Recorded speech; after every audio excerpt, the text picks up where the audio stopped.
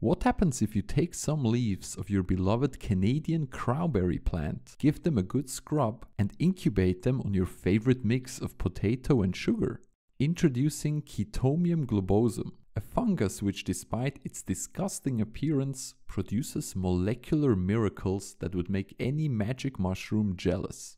You see, if you ferment your globosum boy for 2 weeks in 10 liters of that potato water, you get enough organic material to run many extractions and separations and ultimately find 9 milligrams of this beautiful molecule. It only has oxygen, carbon and hydrogen atoms, but they're arranged in a cool cage-like architecture. Could this gem revolutionize how we treat cancer or inflammation, I hear you ask? Natural products are definitely not created equal. Some become breast cancer drugs, others only manage to make lettuce seedlings slightly uncomfortable. Well, our molecule in question is basically a pretty diva that's all show and no go. It seems to have zero activity. Given it cannot harm even salad, the only purpose of its existence is to attract the interest of try-hard synthetic chemists who get a tingly feeling when they hear the phrase 8 contiguous stereocenters. Maybe on its best day, this molecule will just crush the GPA of poor souls who were foolish enough to actually take the exam of their university's total synthesis course. If you are that poor chemistry student or just a motivated nerd, I have some good news for you. This diva did attract the attention of chemists, but not just any ordinary ones.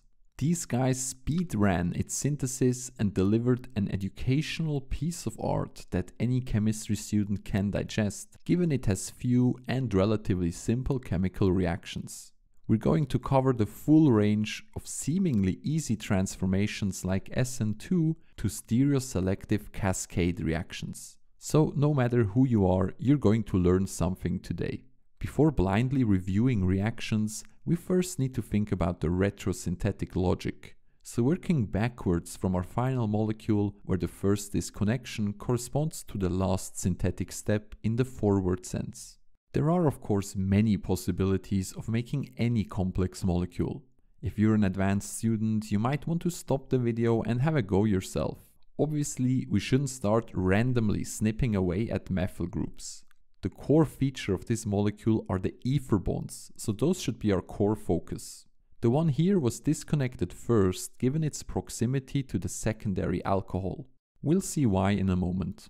The easiest reaction to create an ether is a simple substitution. So let's just go with that and introduce a leaving group like a bromide. What's so nice about having this next to our secondary alcohol? Well, if we imagine that it is made by reducing the ketone, we enable a simple way of introducing the bromide at the alpha position by going through the enolate. This ketone intermediate completely unlocks the synthesis, because its natural or inherent polarity allows us to use simple reactions to construct 2 ring bridges. What do I mean?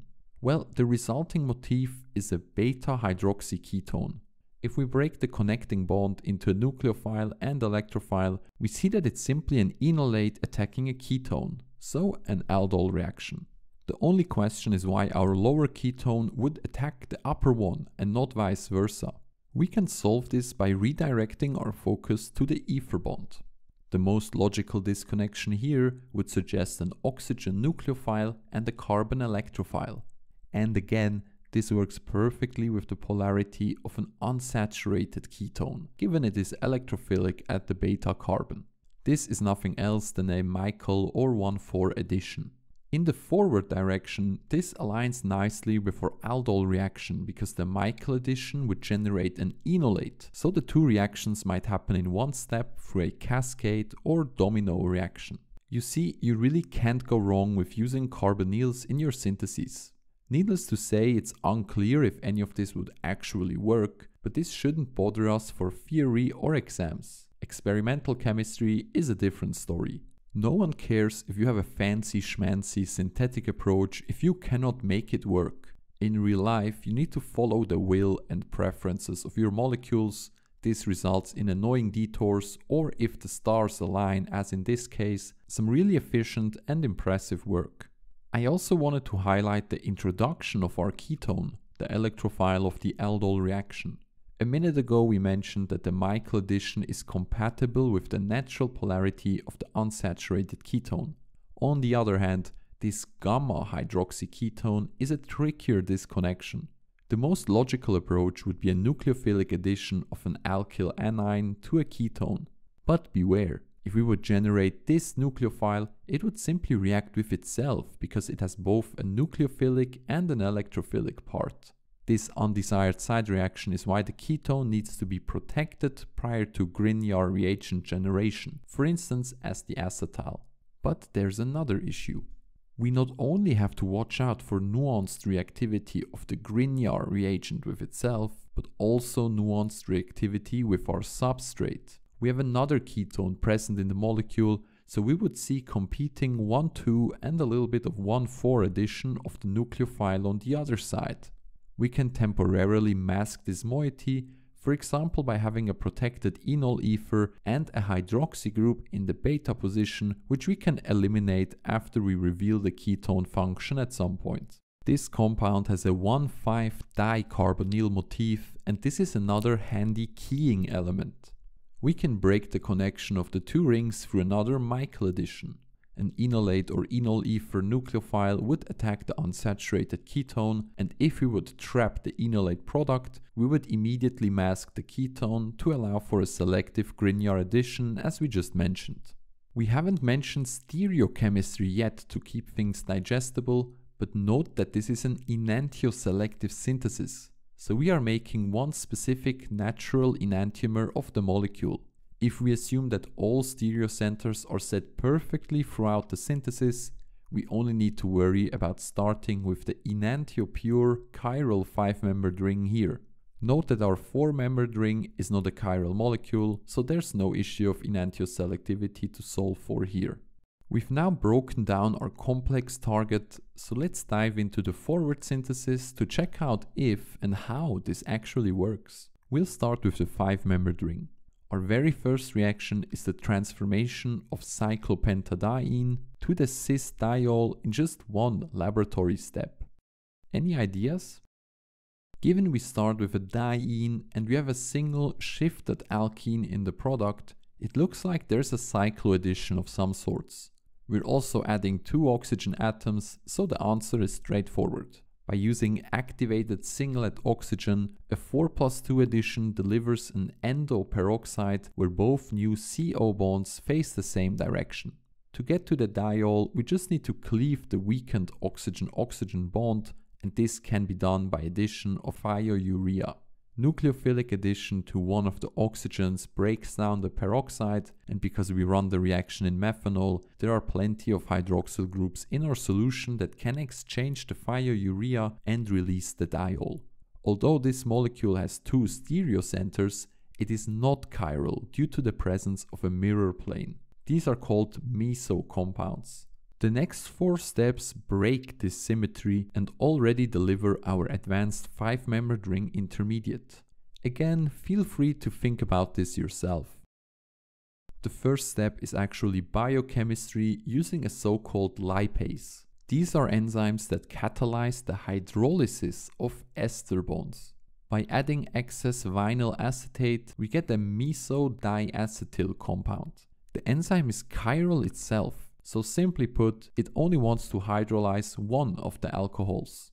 This breaks the symmetry, liberating the free hydroxyl group while leaving one acetyl group untouched. In the second step, this hydroxyl is protected as the TBS ether. Remember that this is the group that we want to eliminate later on to enable our domino reaction. The steps number 3 and 4 are deprotection of the acetate and oxidation to the ketone, completing our Michael acceptor. By the way, if you like solving organic and medicinal chemistry questions, feel free to check out the exercises on my website. I'll try to add more in future, but if you haven't seen these yet, feel free to take a look. The synthesis of our 4-membered ring also has a nice reaction. We actually start from a cyclopropanol. By adding some acid, we generate a carbocation that triggers a 1,2 shift, expanding the ring. This is a form of a semi-pinnacle rearrangement. Because we want to have a nucleophilic form of this ketone for our first Michael addition, we formed a silyl enol ether with some base and TBS chloride. This starting material allows for a Mukayama Michael addition, where a silyl triflate activates the enone for nucleophilic addition to connect our rings. The mechanism is obviously not concerted, but I just abbreviated it here. There are two important highlights. First of all, the reactions seem to be a bit of a pain in the ass. You might know that Mukayama additions often use Lewis acids like titanium chloride, and the chemists had to try hard to find workable conditions. They even tried antimony Lewis acids before they realized that only triethylsilyl or tributylsilyl were productive, but only at a sweet spot of -40 degrees. At -78, there was no conversion at all. The second interesting point is that from 4 possible diastereomers, they only found 2 being formed in a 4:1 mixture. Later on they figured out that the major one is the upper one here, and the minor one differs at the alpha position of the cyclobutane. This is intriguing because for both of these diastereomers, the addition to the olefin is happening from the side that would seem to be shielded by the bulky TBS group if we were just considering simple sterics of the starting material. You might think, gee, that's very surprising. Though it's not really, because the same finding was documented 3 decades ago by the famous Danishevsky and co-workers working on prostaglandin natural products. They had worked with the same Michael acceptor and found that organometallic nucleophiles lead to anti-addition, while enol ether nucleophiles give a syn preference instead. So why does this happen? You guessed it, it's complex. Danishevsky leveraged the G-block model, which had been proposed some years earlier to explain anomalies in diastereoselective reactions. If I remember it correctly, it's based on the hyperconjugation of adjacent bonds that stabilize the developing sigma star orbital of the new bond between our nucleophile and the electrophilic carbon. The logic is that you'd rather want a CH sigma bond next to it because CH is a better sigma electron donor than a CO bond. But it doesn't matter because the model has been disputed since its inception. There are computational findings that suggest the selectivity can be explained by electrostatics and torsional effects alone, so factors which you cannot visualize or immediately explain in freestyle, as organic chemistry professors would like you to when explaining selectivities. I said the synthesis would be simple to understand, so I kinda broke my promise, but that's chemistry for you. Don't believe the promises that you will be guaranteed a job after your degree either. On the bright side, we can easily explain the diastereoselectivity at the cyclobutane with steric factors. The enol ether attacks in such a way that places the dimethyl away from the action, as opposed to having them inside of the ring, as shown here. So next, we throw our Grignard reagent on our mix of diastereomers, and after that reaction, add some acid to reveal the masked ketone on the side chain. This conveniently also reveals the ketone in the ring. For this addition, the diastereoselectivity is much more obvious as the new bond is trans or opposite to the large cyclopentyl rest. I first didn't want to even render a 3D model for this one, but then I decided to be extra cute and show you the van der Waals radii. This should give you some appreciation for the general bulky nature of silyl groups, and it also visualizes that there's simply more stuff on the bottom face of the ketone because that's where the cyclopentyl ring is located.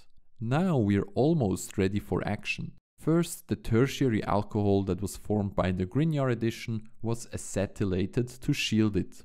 By cooking things up with acid for half a day, the TBS group gets deprotected and the free hydroxyl group gets eliminated, giving us our Michael acceptor. Finally, the Domino reaction conditions are like a never-ending shopping list, but still, there is one major product being formed in 55% yield. Asking for a mechanism here is quite devilish, but we did review the retrosynthesis already, so maybe you can rewind and try to figure out where we end up after all of this and how. This is our Michael aldol cascade and then some. You should check out the paper to understand how they ended up with this approach. In short, the methoxide base releases the free alcohol, which attacks the enone in Michael style, and the enolate closes up with the ketone of the side chain as we had predicted. They had to do some trickery by using excess base and trapping the dianion with a silyl chelate to avoid having the reaction go backwards again. Remember, chemical reactions go both ways. The last two sub-steps prepare the final ring closure of the total synthesis.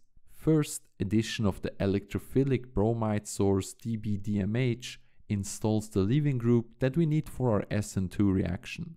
By the way, the bromide is added from the less hindered side. Then, deprotection of the silyl ether liberates the free hydroxyl group that will displace the bromide in this very SN2 reaction. This seems extremely complex, and you might think that the chemists tried to be extra cool and simply save the step count by doing all of these things at once. But when they isolated the aldol product, all attempts at bromination resulted in decomposition. So the quadruple reaction is actually useful and needed, and quite remarkable. Also remarkable is the fact that the chemists didn't rage quit while trying to optimize this. The experimental procedure reads like a recipe to go mad. Quick, add the triethylamine, but immediately follow it up with the silyl chloride. Oh, and after a color change, immediately take it out of the cooling bath, and then continue with more shenanigans. You might find it interesting, inspiring, or maybe it gives you PTSD flashbacks. I'm more in the latter category and just happy that I can read about this and don't have to optimize it myself. To top it all off, the product is highly unstable and you have to speedrun a very quick column chromatography. These chemists are clearly legends. As a consolation prize, the product can also be recrystallized and it does have a nice X-ray structure. We can clearly see a hydrogen bond here between the tertiary alcohol and the ketone. We have two final steps left, but we are not done learning. You will remember one of our first retrosynthetic moves was to assume that we can make the hydroxyl group from the ketone, thereby unlocking our domino reaction drama. We can do this with a reduction, but we want selectivity for the axial product. The clever solution is to exploit the position of the tertiary alcohol because it's oriented on the side that we want to deliver the hydrogen from. By using triacetoxyborohydride, we can use that alcohol to direct the reduction. It would be boring if you could work with your product like a normal human being, so it turns out that it's again highly unstable during purification. So better rush to our final SN2 reaction, but don't let your guard down. It proved essential to use a weak, sterically hindered pyridine base to achieve this ring closure. There's a last educational gem in this step. In this table, you can see that other conditions led to two undesired products, 22 and 18. Can you figure out how they are formed? It looks like we are losing the bromide and shifting a hydrogen around. This has to be our good friend from the very start, the semi-pinnacle rearrangement. If the secondary alcohol gets deprotonated instead of the tertiary one, it might trigger a migration of the hydride, kicking out our leaving group. This beta-hydroxyketone is now again prone to quote-unquote go the other way, meaning that it will reverse the aldol reaction to break up the ring, giving us compound 18. This does not seem to be the case for this pyridine base, so they fortunately completed their total synthesis. Although this still ended up a long video with all the explanations, the synthesis itself is very short for such a target. Also, these guys made 60 milligrams of it. This is a truckload equivalent in natural products because most synthesis campaigns end up with low single-digit milligrams. It's actually a bit sad that this molecule doesn't have any real activity because you can do some interesting stuff with 60 milligrams of material. But who knows? Maybe the chemistries developed here will prove useful for other efforts in future. That's it for this video. I hope you're now a bigger fan of non-magic mushrooms and hope that you learned something about chemistry. Feel free to like, subscribe and share with your friends if you have any, and I hope to catch you in the next one. All the best and take care.